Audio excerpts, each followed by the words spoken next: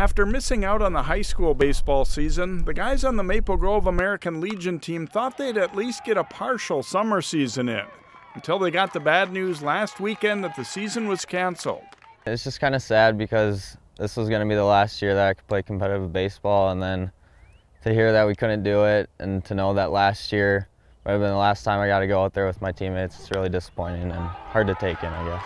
I was really disappointed because I think it still could have happened with social distancing out of any sport. This would be the one that they could do it with, and like no fans, that just let the kids play. That's what I wanted. Just extremely disappointed, thinking mostly about the 9 seniors that we had. We had 11 kids coming back for the 2020 season, so just the selfish point, really disappointed with the prospect of having a really good summer, but mostly just feeling terrible for the players.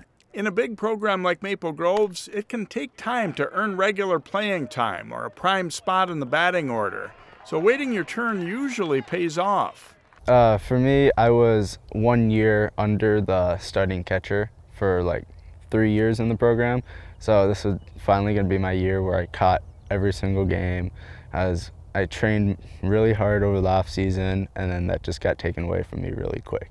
The game itself will be missed, but also the fun times with teammates. I'd say not being around the guys mostly, because a lot of people, they kind of throw shade on baseball being a boring sport, but I think the thing that really makes it fun is having the guys in the dugout and all that camaraderie together.